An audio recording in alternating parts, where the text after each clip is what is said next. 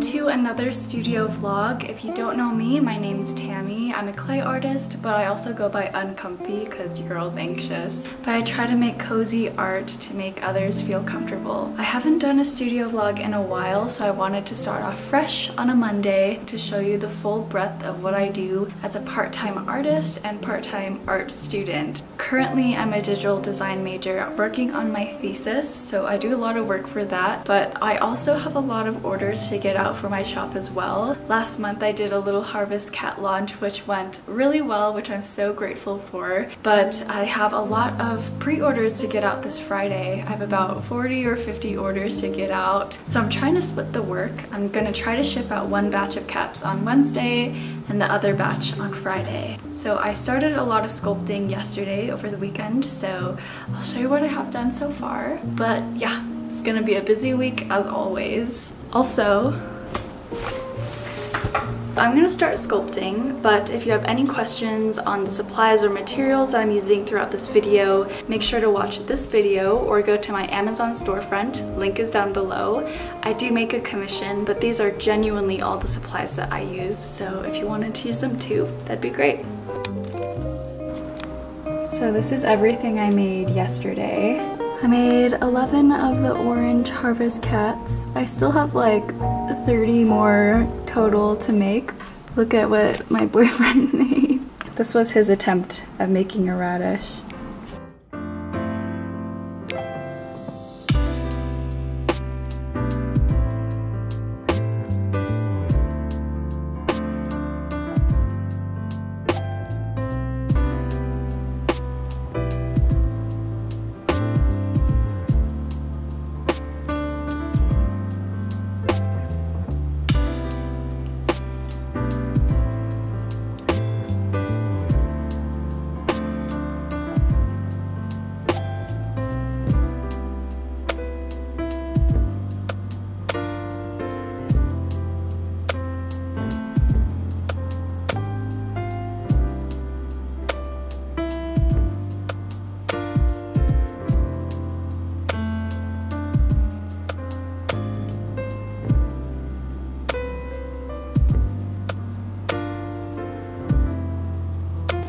Okay, so I finished all of the bodies and now I'm on to the very last step of these orange cats, which is to add the corn and also the tail on the back, but that's super easy.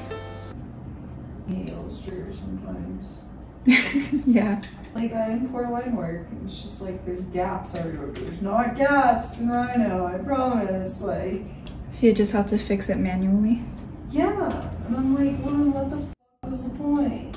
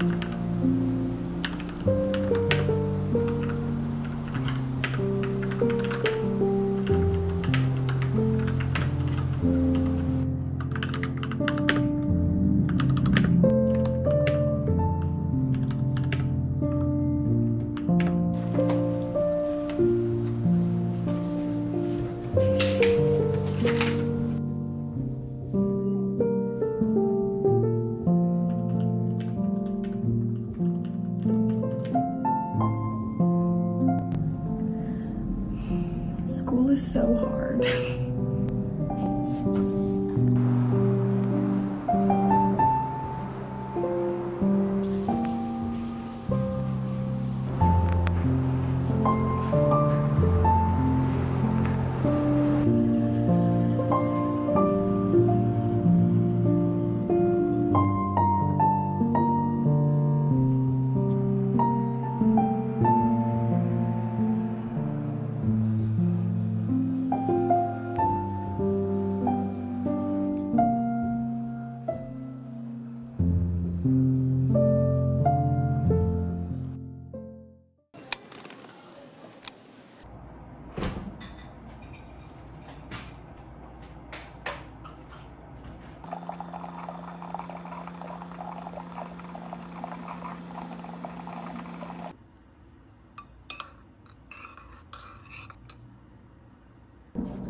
Ignore the lawnmower in the back. I'm looking pretty rough because I had a unexpectedly rough night. Sometimes things just don't go to plan, and I ended up not being able to sleep. So I stayed up doing homework to try to get myself to sleep more, but I ended up just staying up till like 2 or 3 a.m. and I didn't even finish all of the homework that was due today. So that was just how last night went. But today's a new day. I didn't go to class because I wasn't feeling up to it, which makes me feel horrible because I know school is a privilege, but I couldn't even get out of bed until well after the class started, so I just wouldn't have made it. Today I'm just gonna focus on my mental health, and ironically that means working for me. I'm gonna make all the white cats that I have to make. So that's 13 white cats that I'm gonna make today. I'm just gonna chill, sculpt, watch Gilmore Girls, and just like heal my body. I just fixed it with a really withering stare. That I can see. No. Come on, let me see your withering stare. It's dangerous. It could hurt you. I've been hurt before. No.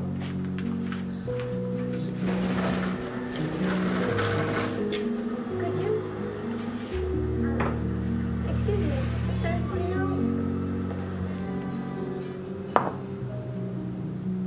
And then they were great.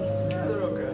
And a couple years ago, Mom drove us into shop, and she couldn't find a good parking place, and all of the parking lots were total rip-offs, so she kept making U-turns and cutting out taxis. I can leave all of this equipment here for everybody to trip over. We're not cretins. She's handling it.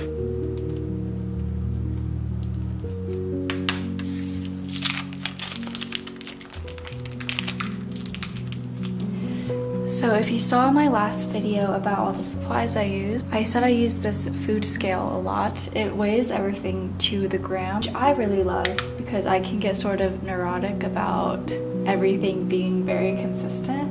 The first step in making 50 harvest cats is to weigh everything out. So their bodies are 5 grams and their heads are 3 grams. So I'm just doing that for 13 of them now. Oh, think documentary. Mom, please. People are perfectly capable of handling this. Nobles theater. One trip out of Kentucky, 2 albums plus a double A. Yeah, I guess that 2-point zilch grade point average didn't reason into things. Shut up. Between the lines. Died. Setting up professional film equipment when you shoot a movie or something. Heads, bellies. Stanley. The hairstyles alone prove the Fairley brothers are not making this stuff up.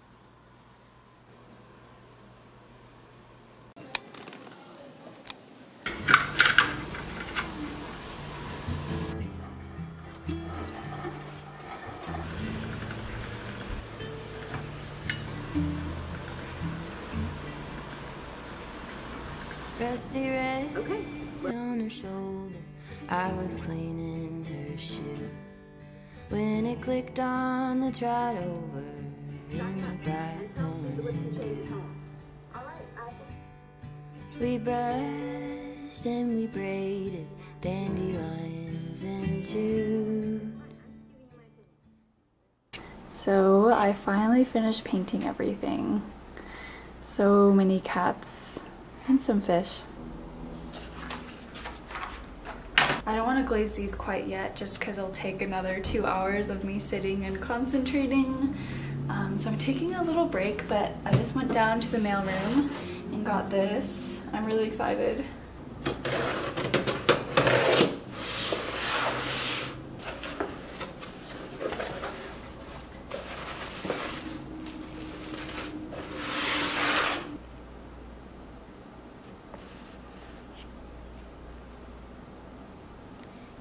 Look, it's a picture of my studio. I got new thank you cards, 500 of them to be exact.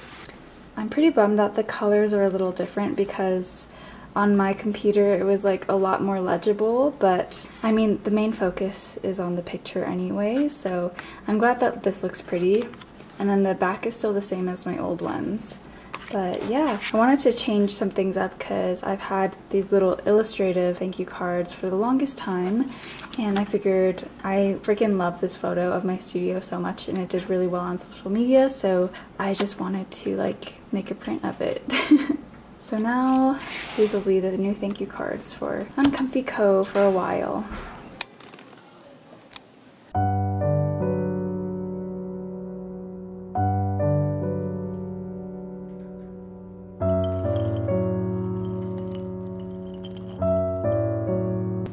I made these stickers that match the Harvest Cat colors because I really didn't need to, but I just wanted to.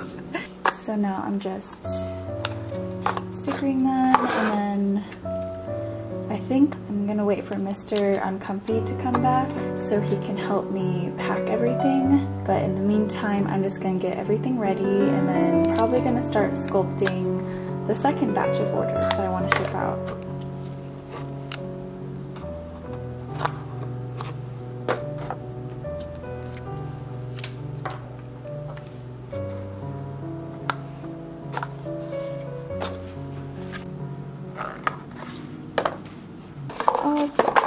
All stickered.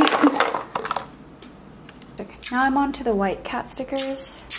I'm just taping down the corners here because the mat that's supposed to be sticky isn't sticky anymore because I've had this bitch for like 2 years now.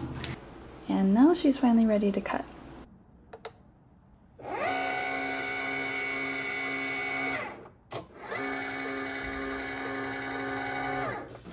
Hello, it's the packing orders portion of this video, which means it's time for another Q&A.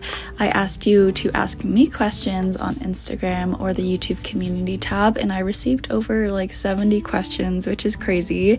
Obviously, I won't be able to get to them all, but I'm thinking of making a whole video dedicated to answering your questions. So let me know in the comments if that's what you want. But yeah, I hope you enjoy this. So the first question I have here is, how did you feel when you first started your business and what were your mistakes? Oh boy, so when I first started my business in 2020, I actually started it with my best friend at the time. So to me, it was just like a fun project that I was doing with my friend on the side. I had a design job at the time, so it was not my main source of income by any means. It was a passion project. We just wanted to make art together and make some cash while we're at it. So that was my mindset at the time.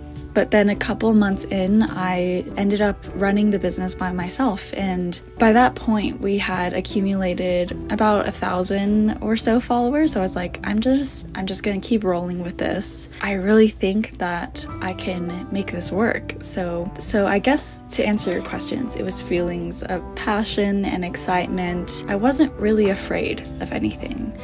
I think that's a really good trait that I had when starting my business, is that I wasn't afraid of anything. I wasn't afraid of failure. I wasn't afraid of people seeing what I was doing. To me, those are all very inhibiting feelings that you just shouldn't feel when you're doing something from your heart. You know, you should just be excited to do it. But my biggest mistake by far was pricing my items way too cheap. I was only accounting for materials, not even time, because I miscalculated how much time it would take me not only to sculpt every keychain, but to spend time on social media posting, to maintain my website, to make videos, and to pack everything. Packing orders takes up about, I would say, a good third of the time. So taking that all into account, plus adding value. And this goes into another question that someone asked me, which was, what is your pricing strategy? Nowadays, what goes into my pricing is not just time and materials, but it's the value.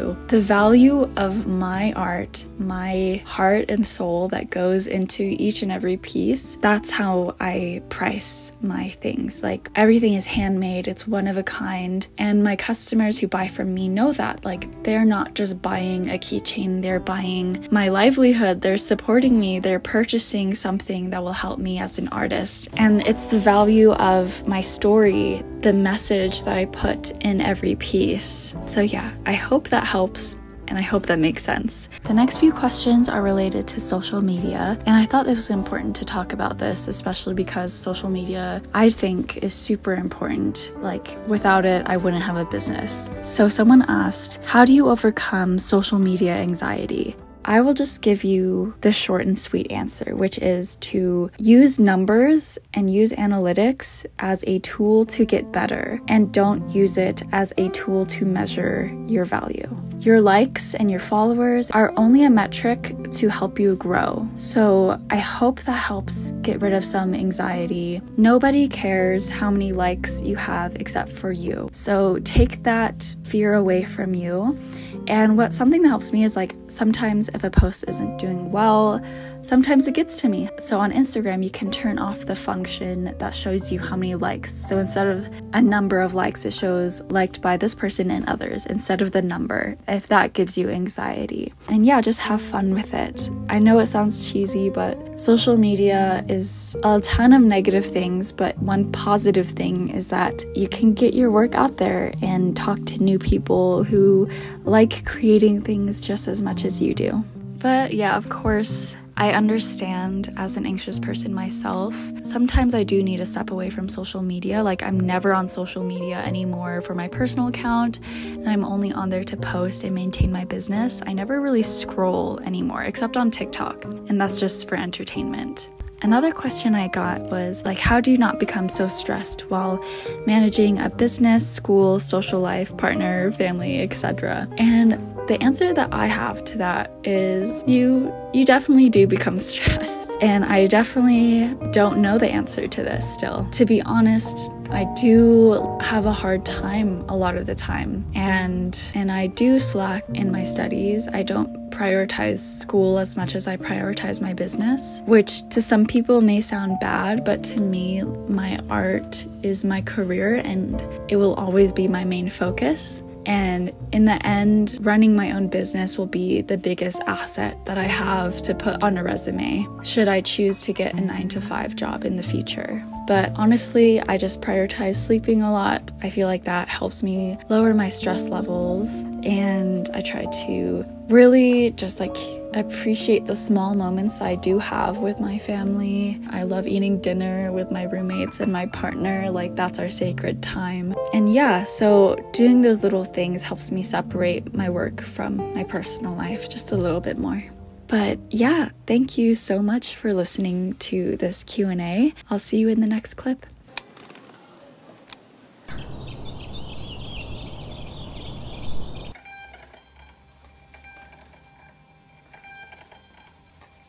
Okay, so this is everything I made for the second shipment.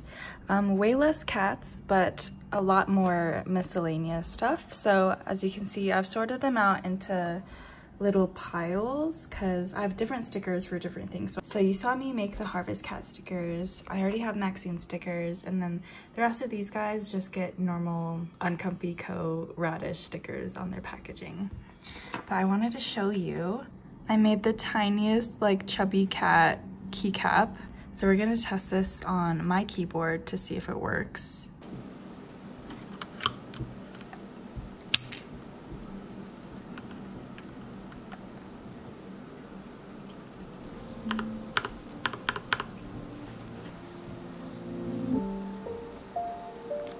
I also made these custom fruit cats. I'm really happy with how they turned out, especially this gray one with the strawberry.